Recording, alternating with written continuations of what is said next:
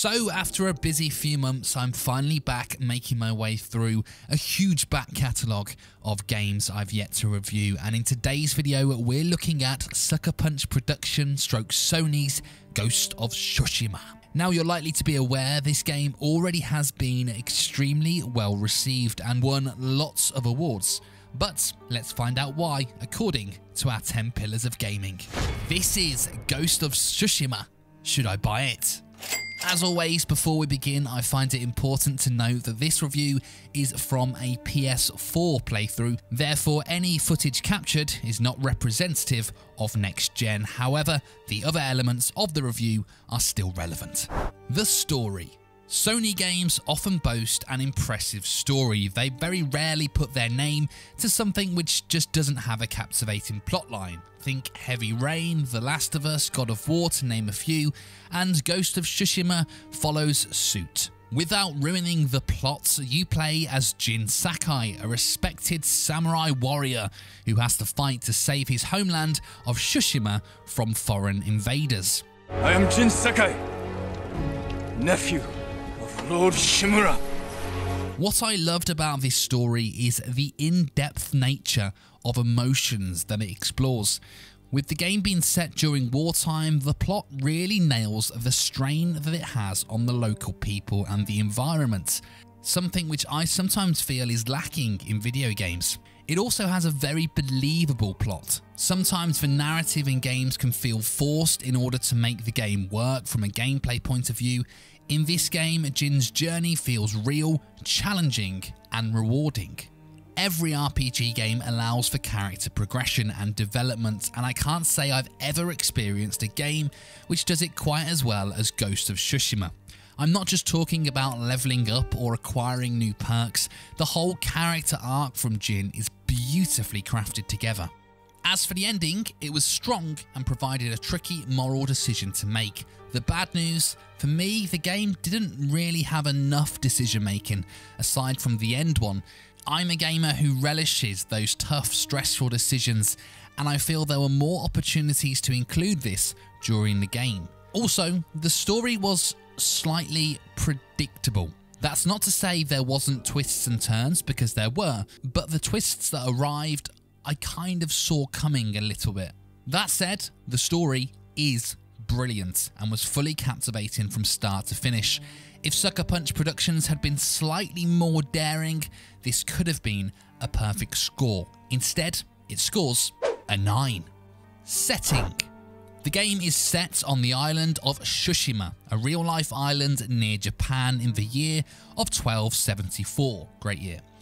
As I said previously, the game is set during wartime, and this is obviously reflected within the world. Most structures you come across have been burnt down, and the map is littered with dead bodies and piles of rubble. In truth, it's a really bleak and depressing world, but that's not a bad thing. It's perfect for the game's narrative. Amongst the death, ruin and depression, the game also showcases so much beauty, from stunningly vivid coloured trees and forestry areas to huge impressive castles and fortresses.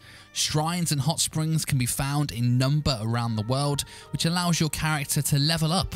You can also enjoy moments of reflection, where you can compose your own haikus in certain areas of beauty, something which maybe doesn't sound that interesting, but really is when you get into it. The map is broken into 3 areas which correlate to a certain act in the story. Within each area, the climate changes somewhat, but besides that, there's not a huge difference. On the whole, the setting paints a wonderful picture of depression, destruction, and violence, whilst also blending in some real beauty, nature, and spirituality. 9. Characters. Unlike most games in this category, there isn't a huge abundance of characters. Jin Sakai is our controllable character, and I'd probably say there's around 6 other characters who I'd class as supporting. Because of the world being somewhat bare and underpopulated, such as the nature of a small island during wartime, how Jin was as a character was really important. What you won't get with Jin is humour. He's fairly monotone in delivery and very focused on his task, which is fine. As much as I love a charismatic and witty protagonist, in some games it can feel a little bit odd, like the developers have chucked it in just because they think that's what us gamers want. Jin is a guy who has experienced hardship, a lot of it, and he's watching his hometown be torn apart by foreign invaders. Why would he crack a joke? I actually found it really refreshing to see such a straight-talking and focused character. What Jin does so well is deliver emotion. Many times there are scenes which tug at the heartstrings for all manner of reasons, and Jin delivers this in a sincere and believable way. As voice acting performances go, it's right up there from Daisuke Shuji. Sincere apologies if I'm pronouncing that wrong. There must be thousands of them.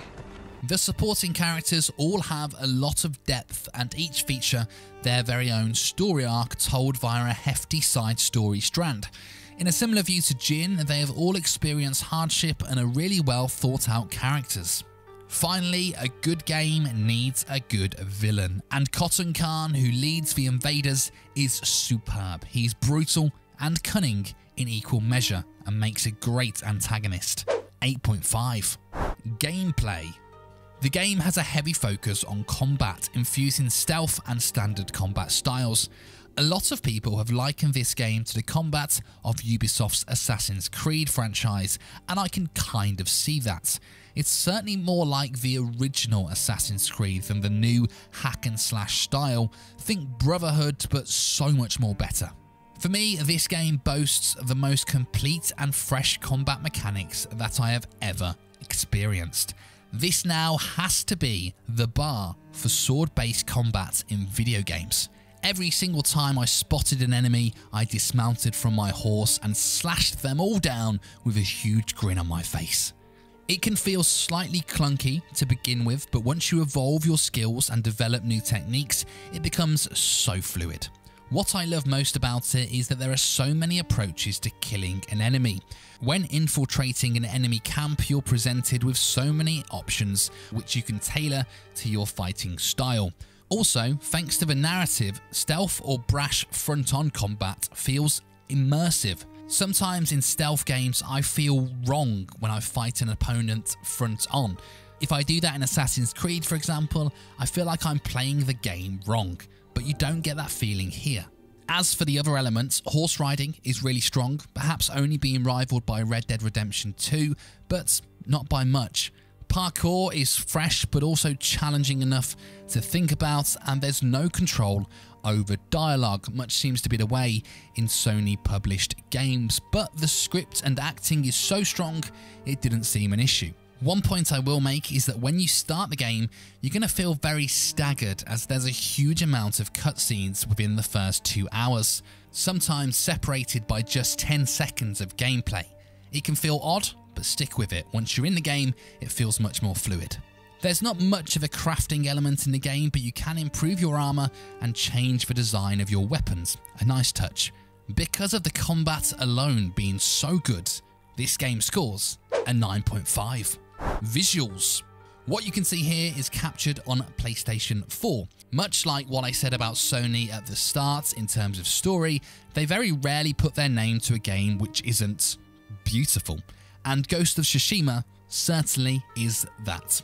It's a very dark world, as I've mentioned within the setting category, but if anything, that makes the beautiful aspects stand out even more. A lot of times when playing, I stopped and took in the scenery, and if you're someone who likes to take screenshots in-game, there's going to be plenty of opportunities. Starting with the free-roaming visuals, blood and combat gore are really rewarding and superbly done.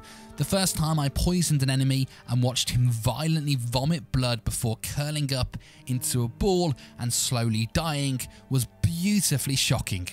Also, the standoff feature, which allows you to challenge opponents in a duel-like style fight, can provide some brutal animations, which include your opponents being sliced in half like a slice of bread. Beautiful. Little details are also really impressive, with blood remaining on your katana until you wipe it off, footprints remaining on the ground as you walk, something which should be a given in 2021, but as we all know, it isn't, and the wind, which acts as a really clever way to provide a waypoint, is really good and immersive. The cutscenes are wonderfully crafted, as we so often see in these Sony published games. Face details are spot on, blood and sweat clear to see, and overall has a very movie-like feel to it. Visuals scoring 8.5. Bugs. As the last game that I reviewed on my channel was Cyberpunk 2077, this category is much shorter in this video. It's not a buggy game, and on the whole it's relatively clean. There was the odd gameplay or visual glitch, as you can see here, a glitch which had me laughing for a good 10 minutes or so. The only story affecting bug I experienced was occasionally when clearing out an enemy camp. It would say that I couldn't free the prisoners because enemies were still near, when in fact they were not, as they were all dead. It's easily fixable by quickly fast travelling away and then returning to the scene. It was annoying, but it only happened twice. 7. Length. I'd say this game is spot on in terms of its duration. Reports will vary, but it took me around 25 hours to complete the main story, which for me is a decent length. If you're going to be running around collecting all the artifacts and bathing in every hot spring, then it's going to maybe push the 50 to 60 hour mark. Whatever length your play is, the important thing is that it doesn't feel long. Don't get me wrong, I wasn't devastated when the game ended. It just felt like the right time to reach its conclusion. Plus, the game can be continued post-main story and also in New Game Plus, allowing you to collect everything that you haven't yet acquired whenever you like. A 9. Fun. By now, you should know, this game is the nuts. On combat alone, it's so fun. The story is heavy and can be pretty harrowing, so sometimes, depending on my mood, I just loaded up the game and hunted a few collectibles or cleared out a few enemy camps. Whatever you're feeling, the game provides fun. Sure, it's not happy clappy fun, it's depressing, dark, wartime, murdery fun, but fun is fun, right? 9. Replayability. Would you play this game again? Eventually, yes. It's certainly not one that I'll be clamouring to play again within the next year. Not because it's not a good game, because it clearly is, but there's not much that you can do differently on your second play. Sure, there's the one decision at the end of the game which will very slightly affect your ending, but beside that, your experience will be exactly the same. That said, the story is absolutely good enough to come back and experience again. If you played The Last of Us multiple times, for example, then you'll do the same with this. 6. Value. As always, I review this category on its current price as I speak. It may be different at your time of watching, but hopefully you can gauge the right range. Currently, it's at £45/$60, which isn't too far from its launch price. And for me, rightly so. I firmly believe that this game goes into the category of games that you must play, alongside Skyrim, The Last of Us, and The Witcher 3, to name a few. So yes, that price is absolutely value. And to make it better, it will likely drop over time, but for the current price of a stunning narrative combined with some of the freshest gameplay of the modern era, yes, it's value. 9. So there you have it. Truly a brilliant and remarkable game. People had told me it was good, but I still didn't quite expect this masterpiece. Well done to Sucker Punch Productions, and well done to the superb cast. For more reviews and other gaming videos, please hit subscribe.